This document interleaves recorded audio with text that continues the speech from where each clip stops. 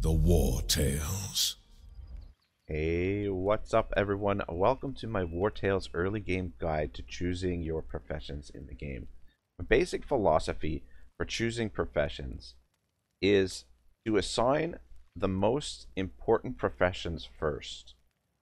So you want to be careful as well which professions to choose for which characters, because different professions provide different bonuses. But essentially what I want is, so we've only got 4 members in our group to start with. So what I want to do is I want to put the most important professions, I want to assign those first, and then the free character will basically float and change professions until we gain another party member, and then we can choose again whatever I deem to be the most important profession.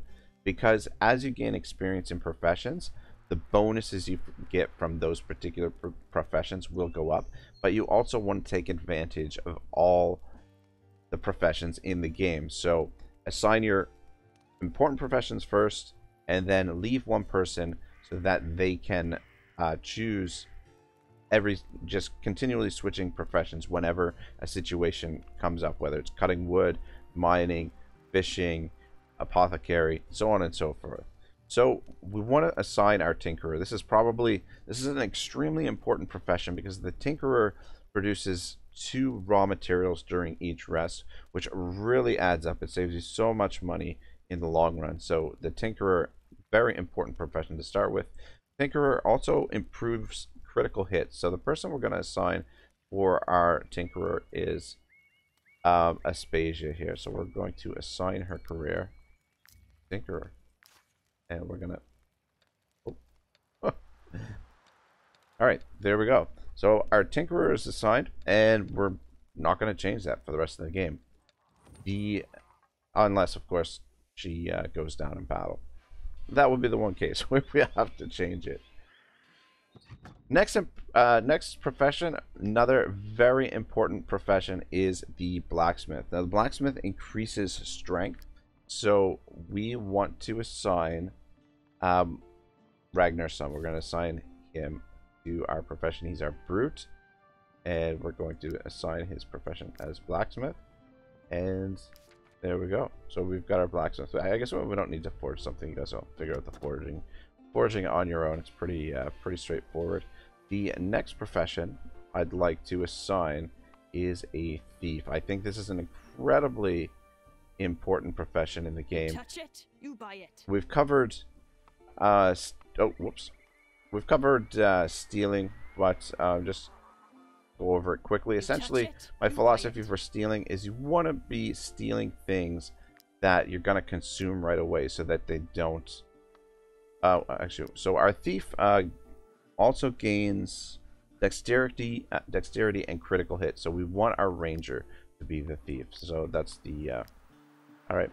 We're gonna steal some apples, and there we go. Yeah, you want to steal things that are going to be consumed right away in order to prevent stolen items to linger in your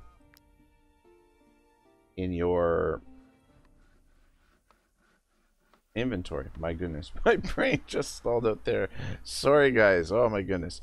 All right, the last profession we're going to assign is the apothecary, but Uhtred here is going to be our jack of all trades. He's okay, we have to hit the apothecary table first.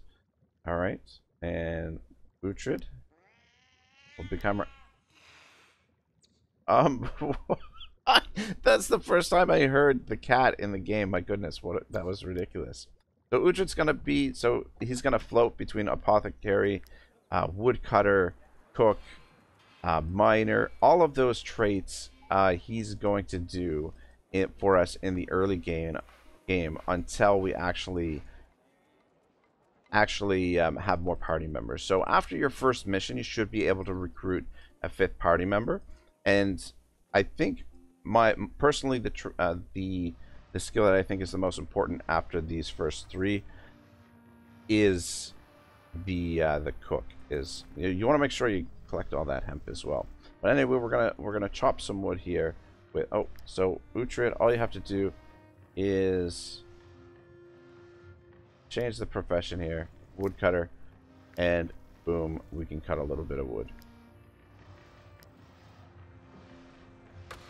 So that's my philosophy. That way you're still gaining the bonuses on what the most important skills are, and you're also getting the benefits from all of the other provisions. So you want to keep one character as the jack of all trades, and the other characters you want to stick with their professions so they can get the maximum bonuses. So yeah, that's how you take advantage of all the professions while not having a huge party. Anyway, guys, that's it. That's all I've got for you today. Thank you so much for watching. Yeah, enjoy the rest of your day.